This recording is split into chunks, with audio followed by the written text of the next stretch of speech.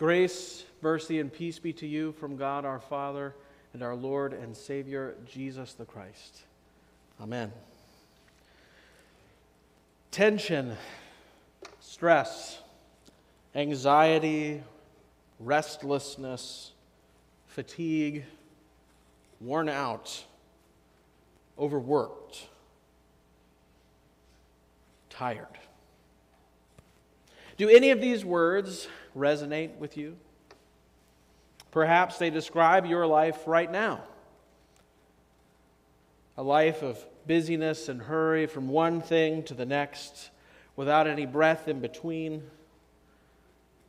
And when you do have a moment to stop, you wonder, do I really need to be doing all this stuff? What's the purpose of all of these things that I keep rushing off to? And what am I going to look like in 15 years of living like this?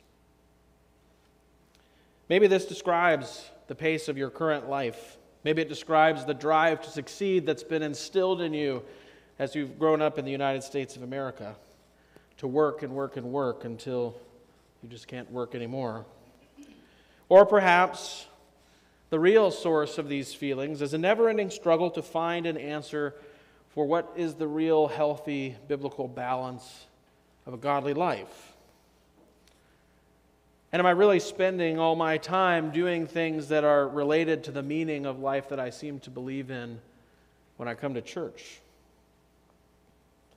His studies show that right now in the United States, anxiety, depression, and pretty much every other form of mental health burden are higher than they've ever been. Something is wrong with the way we are living our lives on a cultural level. We seem to be depriving our created being from things that it needs with the way we choose to spend our time. And on top of all that, we don't do that well anyways. We sin. We get angry with those that we love. We don't do the things that we ought, and even the things that we know we ought to do, we either don't do or we do them poorly, or we put them off. And so now, on top of being tired and anxious and stressed, you also feel guilty and frustrated that you can't live up even to the own expectations you've set for yourself. Well, if this describes you, if you're feeling overwhelmed, overworked, stressed, anxious, and the last thing on your mind is a sense of peace and relief, Jesus has a wondrous message for you today. Jesus says to you to lay those burdens down. Come to me, all who labor and are heavy laden, and I will give you rest, Jesus says to you today. Have you ever been heavy laden? And I mean that literally, not figuratively. Carrying a heavy load, maybe helping a friend move into a new house or apartment, and you're carrying furniture. When I think of this, when I read this passage, it makes me think of my time at Philmont. So Philmont is a high-intensity backpacking camp, and you have to carry everything that your group needs on your person. So you buy these big hiking backpacks, and they can weigh up to like 120 pounds when they're jammed full of your clothes and your tent and your water and your food and everything you need to survive out in the wilderness.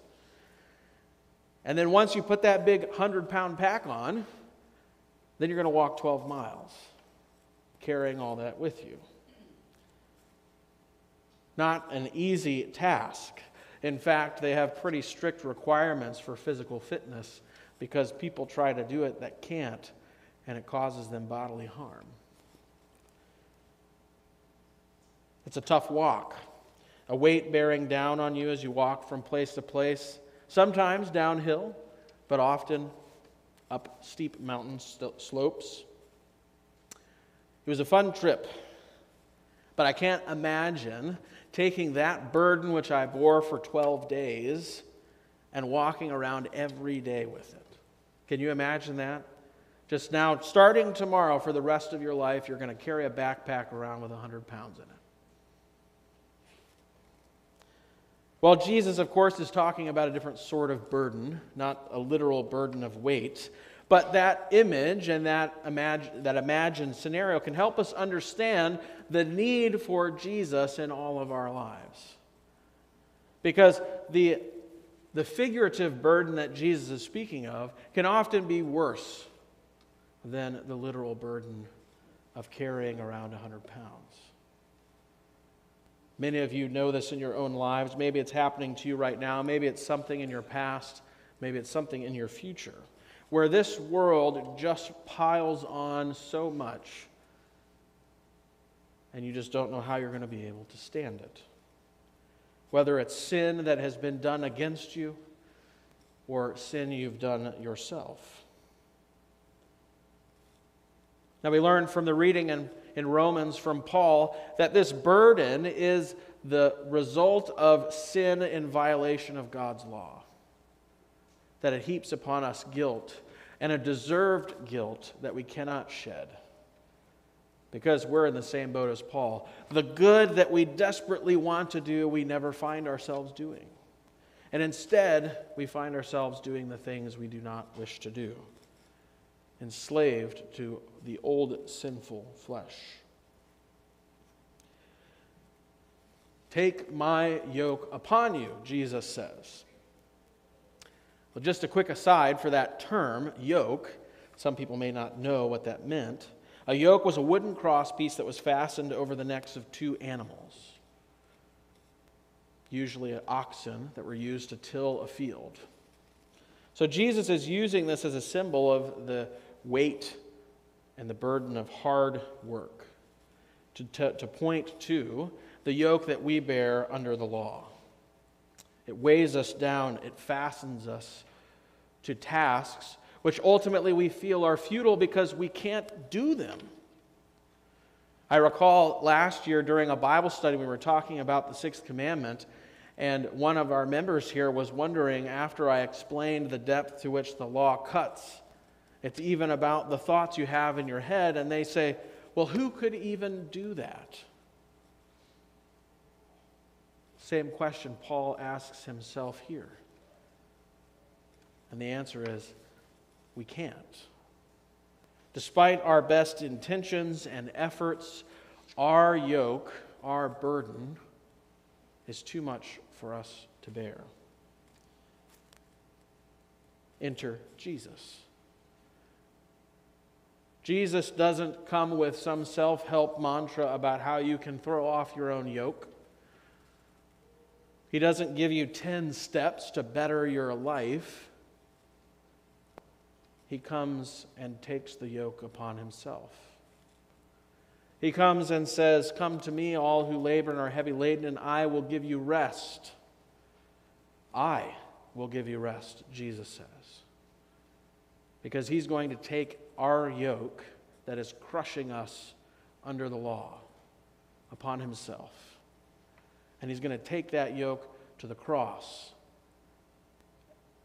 and destroy it forever.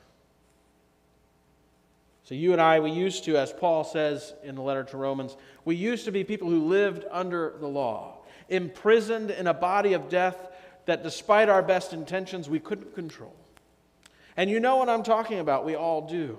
I want to do this, and you end up doing something else. Or I want to stop doing this, and yet Sunday after Sunday after Sunday, you come here and in your private confession in your heart to God, you're saying the same stuff over and over and over again. That's what Paul is talking about. That's the burden that we bear that crushes us. You're not alone. We're all in the same boat. And so Jesus comes. And he comes not to help us bear our burden, but to take it off of us completely. Because he knows the same thing that Paul is expressing. You can't do it. I can't do it. But he loves us and wants us to be saved, and so he does what we cannot and bears the burden of our sins and the sins of the world and takes it to the cross and pays the price that we cannot.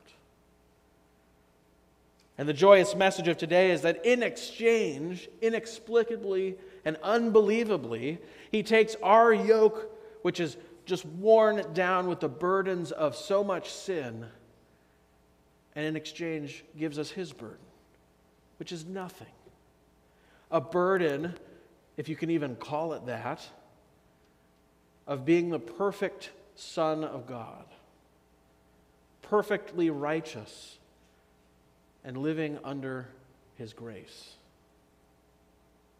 You see, when Jesus comes along, it isn't that the law disappears, and he himself teaches this. I didn't come to abolish the law, but to fulfill the law. But he does free us from its condemnation. You can almost hear the agony in Paul's voice through the writing in that section in Romans. Who is going to rescue me from this body of death? I always sort of pictured him down on his knees, sort of shouting that at the sky because he's tried every single thing he can think of and nothing works. All of his best efforts keep bringing him further and further down in the burden and mire of his own sin. And in his desperation, he calls out to God for rescue. Enter Jesus. Come to me, all who are burdened and heavy laden, and I will give you rest. He rescues Paul from the burden of his sin by calling him to be an apostle to the Gentiles. Paul didn't come to a new understanding about the law. He encountered Jesus, and Jesus told him what he had done, and now everything is different. Now, Paul, who formerly murdered Christians, is now a preacher for the very Christ whom he scorned, and reaching many, many people with the Word of God, free from the burden of the guilt of his sin. Jesus has come to do the same for you. So whatever burdens you're bearing right now, guilt over a sin committed this week, or guilt over a sin committed long ago that you have had trouble letting go, Jesus is coming to you today to take that burden away. Not because you deserve it, not through any work of your own. He's not going to coach you into tossing it off yourself. He's simply going to take it upon himself. And he wants to do it because he loves you. He wants to do it because he wants you to live forever in his kingdom. And the only way that happens is for this switching of burdens. He wants you to give up on your own efforts. Your own efforts to fix your life, to change what you're doing, and turn to him. Stop looking to obedience to the law or some set of rules as a means of relieving yourself or setting yourself free.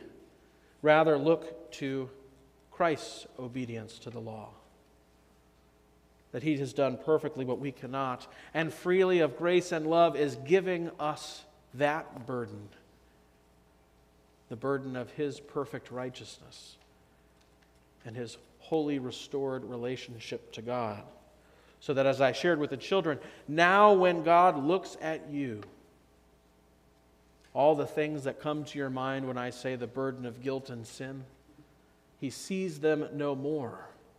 Those were crucified on the cross of Jesus Christ. And now when he looks at you, he sees a perfect child of God, bought with the precious blood of Jesus, bearing his yoke, which is light, no longer crushed by the law. So, dear friends in Christ, today our Lord Jesus is offering you his yoke, a yoke that is unburdened by the guilt of sin, no longer under the condemnation of the law, but under grace,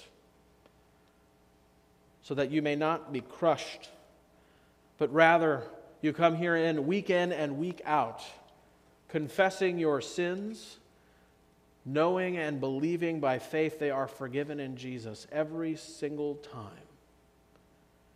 Because it isn't about, this Christian life isn't about you becoming a better person. It's about you relying more and more on the perfect person who has given you his righteousness, our Lord Jesus Christ. The last thing I'll note from our text is in verse 29. Jesus says, "Take my yoke upon you and learn from me, for I am gentle and lowly in heart."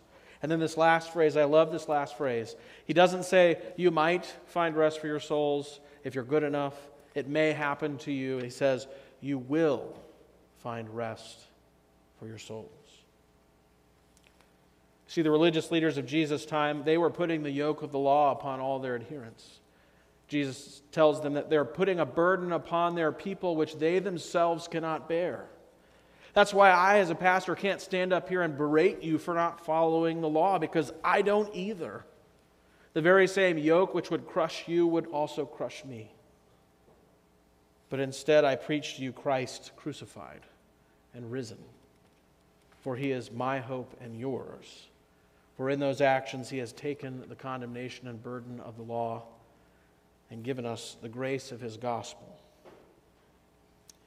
Jesus is God's righteousness manifest apart from God's law, given freely to you as a gift of grace.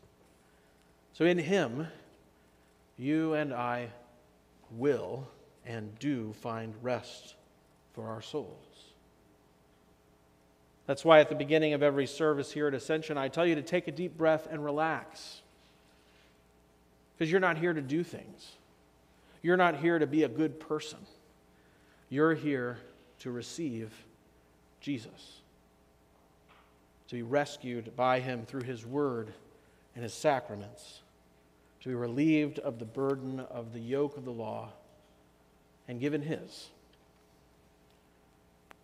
And it's a joyous thing, because as Jesus says today in our gospel reading, my yoke is easy and my burden is light.